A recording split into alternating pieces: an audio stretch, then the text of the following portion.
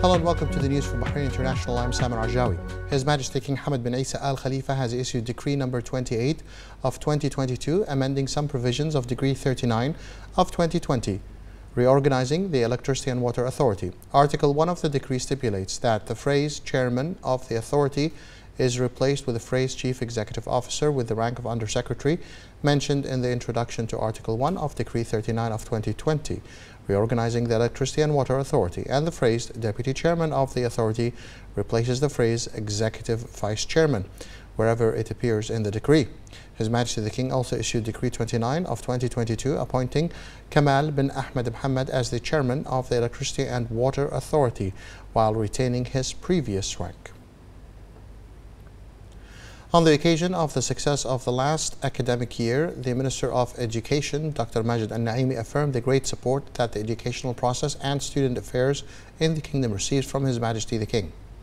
Al-Naimi praised the prominent role of His Majesty King Hamad's project for schools of the future and digital empowerment, which came by a direct order from His Majesty the King, which contributed to the development of the educational electronic system and made it capable of dealing with various developments. In the success of the school year, there were reasons behind its achievements despite the nature of the critical health conditions that the world has witnessed as a result of the corona pandemic, which shows the reality of the support that the educational process and student affairs in the Kingdom enjoys from the presence of His Majesty the King. The success rate for general education in the secondary schools was 97.3%, with 2,977 students achieving a score of 95% or more. The success rate in technical and vocational education was 87.9%, with 56 students obtaining at least 95%.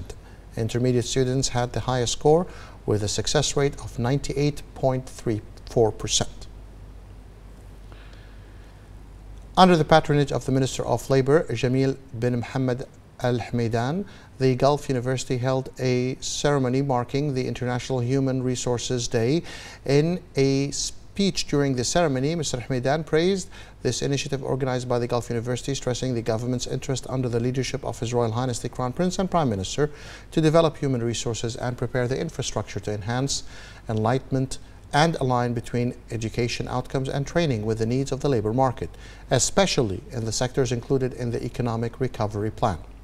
Mr. Hameidan pointed out the importance of linking the interest in developing human resources and attracting investments that Bahrain depends on boost its economic growth, noting that the cost of building, training and developing national cadres benefits the government's overall plans to strengthen investment climate.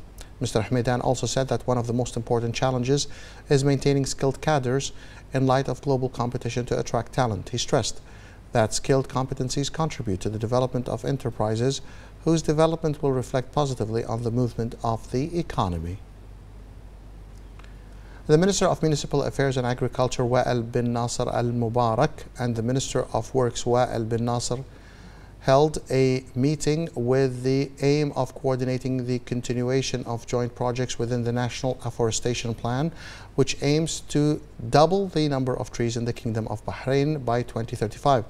Al-Mubarak affirmed the directives of His Royal Highness the Crown Prince and Prime Minister regarding the expansion of projects to double the number of trees from 1.8 million to nearly 3.6 million trees by the year 2035 as part of the Kingdom's commitments within the goals of the United Nations Framework Convention on Climate Change, indicating that there are a number of initiatives and policies to reach the annual goal of planting 250,000 trees annually. For his part, the Minister of Works affirmed that the ministry will continue the projects of delivering treated irrigation water to the various streets and intersections to be planted in various governorates. The two ministers stressed that the government headed by the Crown Prince and Prime Minister pays a great attention to the process of afforestation and beautification of the main streets, which will preserve the environment as well as contribute to the sustainable development of the Kingdom, improving the climate, reducing temperatures and preserving biological diversity of local plants. The Minister of Social Development, Osama bin Ahmed Khalaf Al-Asfour, along with the Chief Executive Officer of the Information and E-Government Authority and Chairman of the Evaluation Committee of the Government Services Center, Mr. Muhammad Ali Al-Qaid, visited the Muharraq Social Center to present the Golden Shield on the occasion of the center obtaining the Golden Category classification within the Government Services Center's Evaluation 3. On the occasion, the Minister of Social Development praised the directives of His Highness the Crown Prince and Prime Minister to enhance excellence and quality in productivity and efficiency of institutional performance, which contributes to the development of government services provided through service centers and raise the performance of government agencies to competitive levels. The Minister stressed that reward comes as a culmination of the distinguished efforts made by the center's officials and their commitment to the observation and standards of the Government Service Centers Evaluation Committee, praising in this context the evaluation program, which enjoys the support of His Highness the Crown Prince and Prime Minister.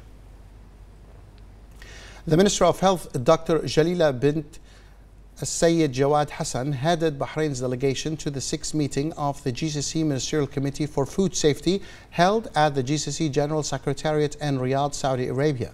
During the meeting, the Minister updated the Gulf Manual for Control of Imported Food, updating the Unified Food Law and System for the Gulf Cooperation Council countries, discussing the guide to issuing certificates for food products traded among member states, in addition to implementing the decision of the Supreme Council at its 40th session on Non-Tariff Restrictions Cooperation Council on World Food Safety Day.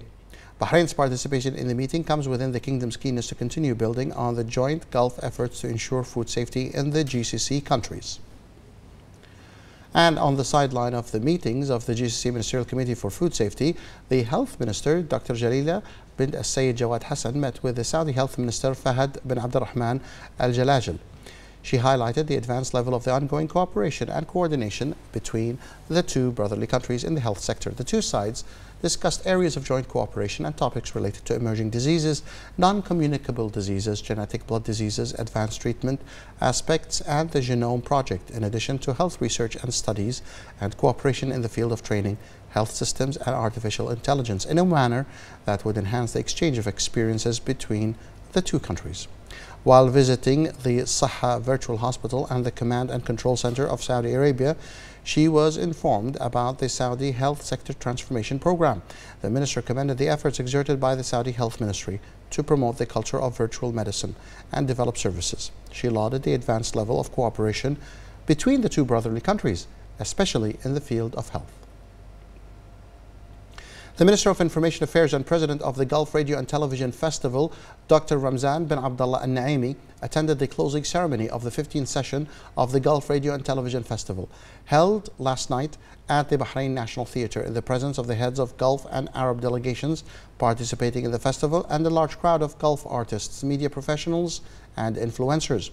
At the beginning of the ceremony, the festival management recalled with much appreciation and gratitude a gesture of loyalty to the great Bahraini journalist and media writer Saeed Al-Hamad, who passed away recently.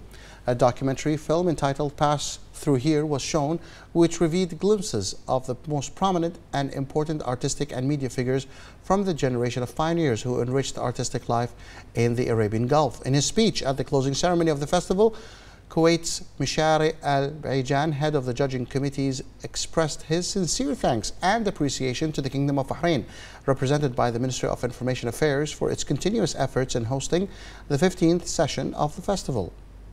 Then the Minister of Information Affairs honored the winners of the Golden and Silver Shields of the Gulf member states. Marking the occasion, the Minister of Information Affairs stressed that the festival's activities in the session were distinguished by focusing on important themes that touched on the most important topics related to the radio and television sectors, including the role of media in strengthening the Gulf identity and addressing new media, women, youth media, and other topics that abounded in the seminars and workshops accompanying the festival, praising what these have achieved. He pointed out that these meetings reflect the collective desire to support and enhance joint media cooperation, as well as to discuss new horizons that contribute to confirming the role of media in the process of progress and growth. The Minister of Information Affairs and President of the Gulf Radio and Television Festival congratulated all the honorees and winners of the festival, as well as the Golden and Silver Sale Awards. He renewed his thanks and appreciation to all those responsible for preparing and organizing the festival, from the Gulf Radio and Television Corporation, the General Secretariat of the Cooperation Council for the Arab States of the Gulf, and the Ministry of Information Affairs. The round of political consultations between the Kingdom of Bahrain and the European Union was held in Brussels at the European External Action Service in Brussels. They were headed by the Undersecretary of the Ministry of Foreign Affairs for Political Affairs, Dr. Sheikh Abdullah bin Ahmed Al Khalifa, and the Deputy Secretary General and Political Director of the European External Action Service, Enrique Mora. During the meeting, Dr. Sheikh Abdullah praised close and growing relations between the Kingdom of Bahrain and the European Union and their progress at various levels, thanks to the support of His Majesty King Hamad bin Isa Al Khalifa. They also discussed aspects of cooperation and close partnership between the Kingdom of Bahrain and the European Union in political, security and economic affairs, and the ways to enhance them. Discussions also focused on regional and international developments.